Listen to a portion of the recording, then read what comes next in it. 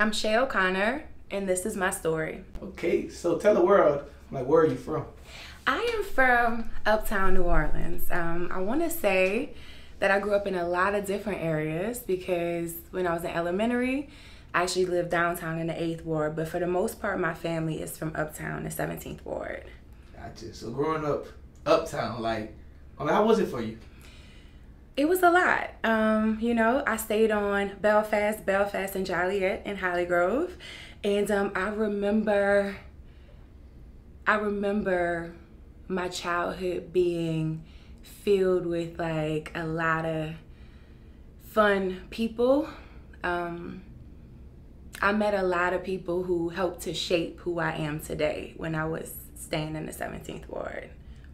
Gotcha. And it's helped me when it comes to my stories because I feel like living where I lived, I never judged anybody, and I met a lot of different people from a lot of different walks of life, and so I've been able to use that when it comes to what I do in life. So I would say that that's the most poignant area that I've ever lived because I met so many different people, and I still think about them often, even though a lot of them ended up in different a lot of them, their lives ended up differently from how I became and where my life took me. Gotcha. So, what's your craziest story growing up? Ooh, there's so many. When you say that, head, just like one memory, like I always remember that. Okay, something that stands out to me is the fact that my dad was on drugs my whole childhood. So growing up with a father that was on drugs, it was definitely difficult for me and my siblings because I have 4 older siblings. My mom and my dad have been married. They've been married this whole time. And so, yeah, I just feel like that definitely changed a lot for me. It made it to where, I don't know, it's just really tough. Gotcha. So, growing up still as well. What high school did you actually go to? I went to Eleanor McMain from 7th through 12th. So how was that for you? Eleanor McMain was very fun. I feel like, it was like a geeky school, but it was also one where I felt secure and where I felt like I could have a lot of fun with friends and it be like completely secured. And so I'm thankful that I went to Eleanor McMain because I was able to be smart and be accepted for it and enjoy friends. Gotcha. So, graduating from high school, what college did you actually go to? I went to Xavier University after McMain. And yeah, and there So why did you choose Xavier? So the reason I chose Xavier was because all of my other sisters went. So it wasn't really like a choice for me. Like my mom told me, Xavier's a good spot. Like, you'll still be in New Orleans and you'll be able to take up whatever major you want to. And so I knew that I wanted to do mass communications. So as soon as I found out that they had a program, I said, okay, that's where I'm gonna go. But my other sisters went and so did my mom. I didn't include that. So it was kind of like a natural thing for me to also attend. Right. And the funny part is I've been knowing you a long time. I didn't even know what you were actually doing. So when I first saw you on the news, oh, that's what she was doing. Right. But I never asked you, what did you do? Right. And I was like, I'm actually proud of her. I'm like, I didn't even know what she did, but that's dope. So how was your experience at Xavier? Like starting off, did you go to parties? Was it rough? How was it? So at Xavier, I feel like, I did party a lot, but I also really did my schoolwork too. So I feel like a lot of people would see me out, but they had no idea that I really was studying hard and I always knew that I wanted to work in media. So it was just, so it was what it was. I had a good time, but I also made sure to do my work because I knew that I was going to do something that I really enjoyed. And I was hoping that it would be what I do now, so. Gotcha. So graduating Xavier, let's talk about the come up to where you be at now. How was that process to making it to where you at right now? Definitely. So after graduating, okay, so while I was in school, and sometimes you would see me out, I also was interning at news stations. So that's something that you probably didn't know. I was interning at Fox 8, interned at Channel 4. For a little while, like after graduating, I did like public, what was it? It was production assistant work where I would prompt for different people. I would put up graphics at like Channel 8. I was getting paid like $7.25 an hour. So that's why you would see me sometimes, because I also like had other jobs. I also worked in public relations. And so, yeah, at that time, I just knew that I had a dream. And I'm like, even if I have like 3 jobs, I'm going to do it. And even though I'm getting paid $7.25 at this news station, I'm just going to like make money in other ways that are all respectable ways so that I can get to where I want to be. So at some point, I'm like, okay, they're not going to put me on air here because they feel like I need to have more experience. So that's when I left and I went to Jackson, Mississippi for 2 years. And I was my own reporter, cameraman, editor. I would have to go out and shoot stories. Then I would come back, I would edit them, and then I would have to present them. And then they're like, Shay, you work really hard. You're gonna be an anchor now. And so that's when I became a weekend morning anchor, and then I would also report, still editing and shooting my own stories until I found out that there was an opening in New Orleans. And that's when I said, I'm gonna go back home. I'm coming home. Yeah, I'm coming home. So, being on the news, coming back to your city, coming back to New Orleans, was it always one childhood dream of yours to actually be on the news? Because before you answer that, because I know a lot of people kind of camera shy. Mm-hmm. Have you ever kind of like went through that? Oh yeah, like when I first started, I was so nervous.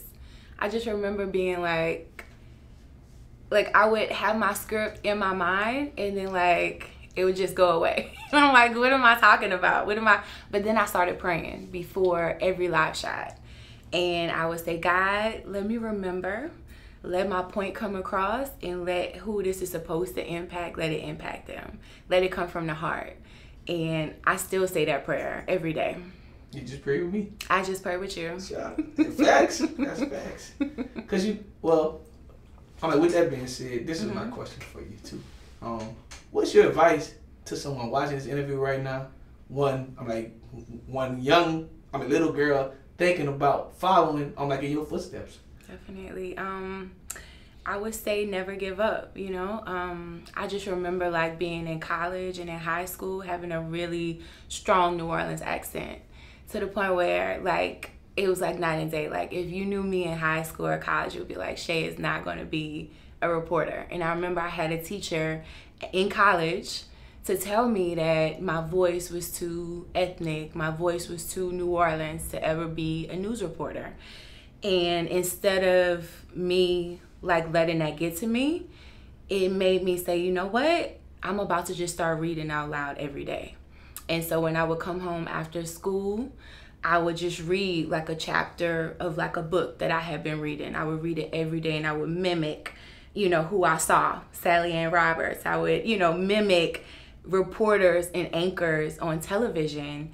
And then before I knew it, I was comfortable with my voice. And I remember her like seeing a newsreel I had put together, and she was so shocked. But it's like, you're never supposed to make your students feel like they can't do what they want to do.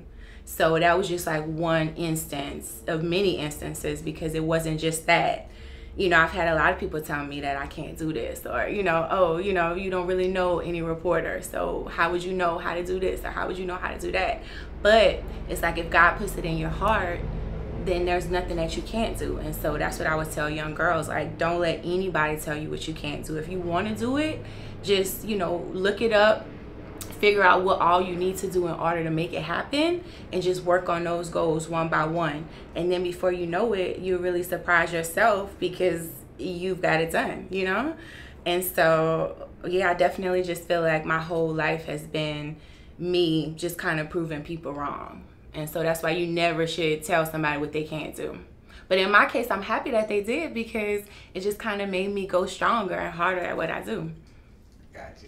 So being one beautiful woman on air, how is New Orleans outside life, like off the camera? Like, do you experience like a lot of guys flirting with you? How do you keep it professional as one young black business on a successful woman who's trying to stay focused on the bigger goal? Definitely. So first off, when it comes to my stories, I'm not trying to talk to anybody I interview. And that's me. So there's been guys who have like, I've interviewed and they're like, Shay, can you do this? Can you go out with me? I like to keep it separate because I'm very, very passionate about what I do. And that's what I want people to think of when they think about me. Like when I do a story with you, like you are like very high, like you are my focus. And that's how I feel about every single person I interview. And so I never want anything to take away from that. So I'm always, that's what I'm thinking. Like, okay, first is my job. When it comes to my personal life, I have a very small circle of friends and confidants that I go out with or I have a good time with. I try not to be on the scene too much, but I do like to have fun. But it's definitely going to be with a very small circle of friends that I trust. That's a big deal to me because I feel like I've worked so hard for what I have that I never wanted to be compromised. And if I can help it, I'm going to make sure that I'm around people who I feel like have my back fully. And that's so important, like in anything you do, is to make sure that your circle is a good, solid circle. Gotcha. So how do you actually, choose your stories? How do I choose my stories? So it depends. Like some stories, it's like breaking. So if it's like, you know, this crazy thing happened on Canal Street and it's like, okay, give me that story.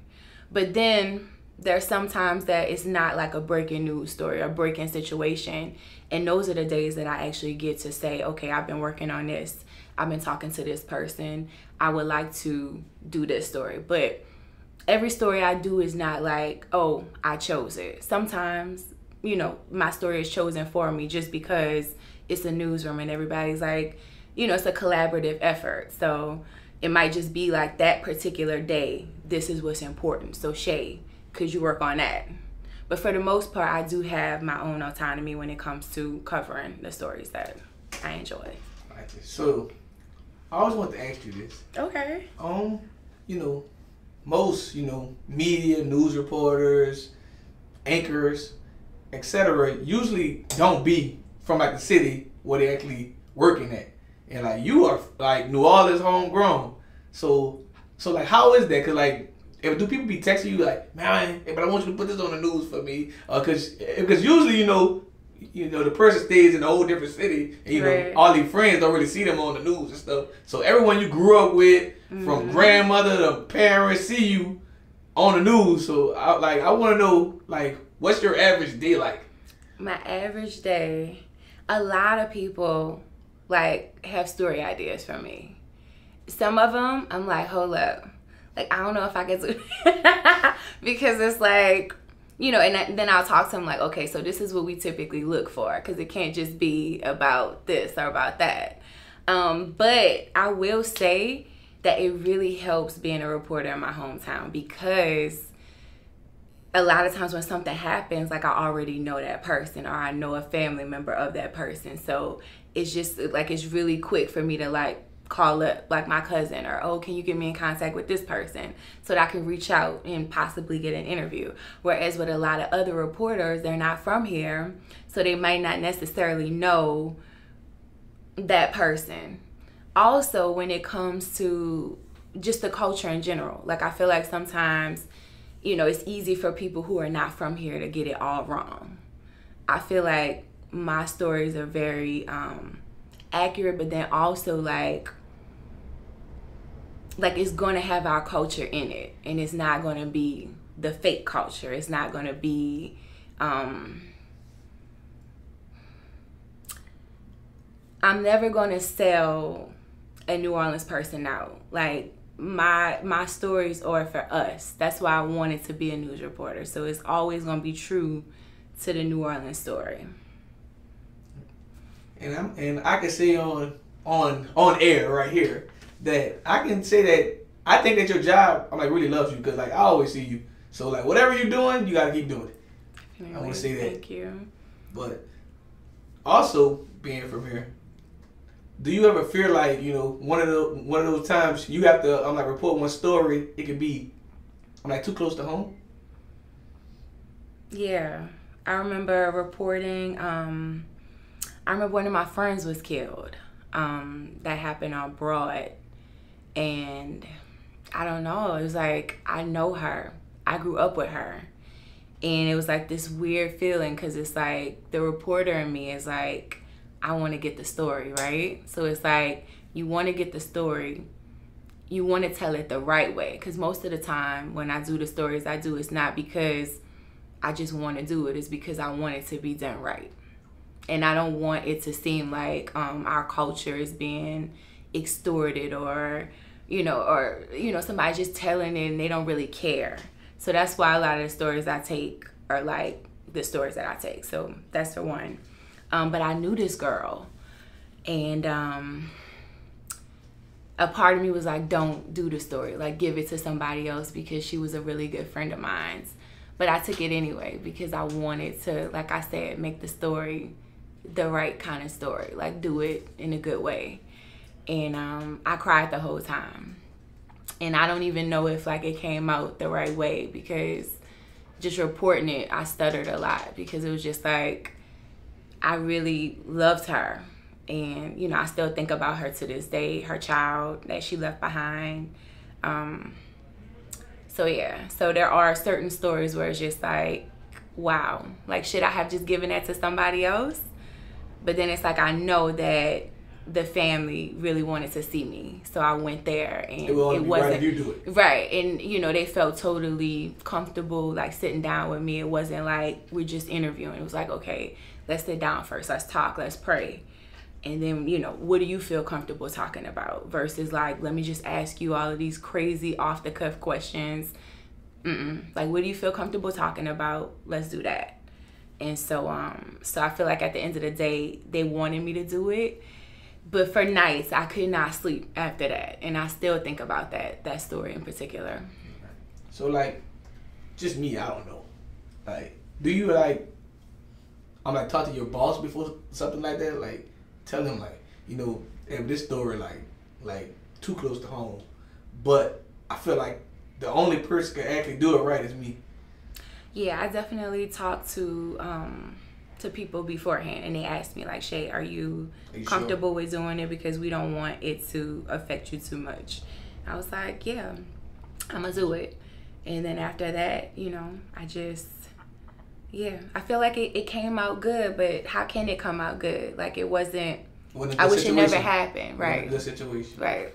So I got this question for you also, kind of pertaining to your job. Like, how do you feel, like, basically, do you feel like it's very important to have one good, workspace? Yeah. So with supportive, you know, people as well. Right. Yeah. So I feel like everybody's supportive. You know, when it comes to my job, you know, what I do is for the community. So when I come in, like from before I even go into work, like I'm thinking about, okay, what would be a great story? What would have a lot of impact? So usually I wake up like 2 hours before, or 2.5, 3 hours before, just to kind of figure out what I want to cover.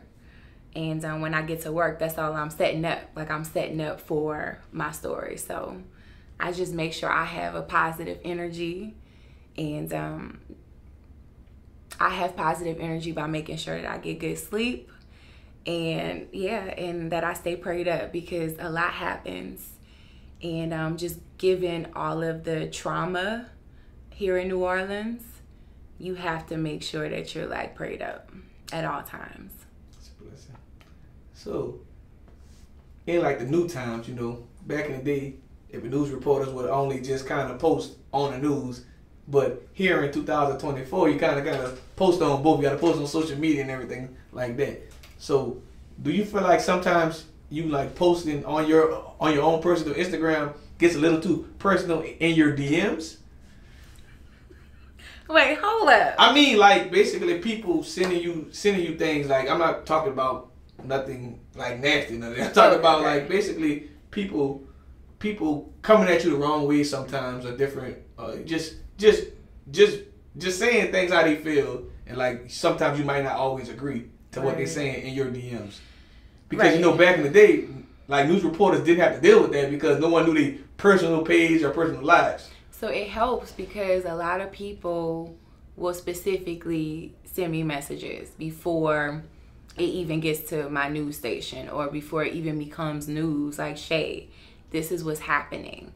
Can you come to interview with me about this? So I feel like I get a lot of news tips through my Instagram and social media, and that's important to me. So I feel like social media has, I don't know, like it makes me better when it comes to my reporting, because then I can really like connect with the community.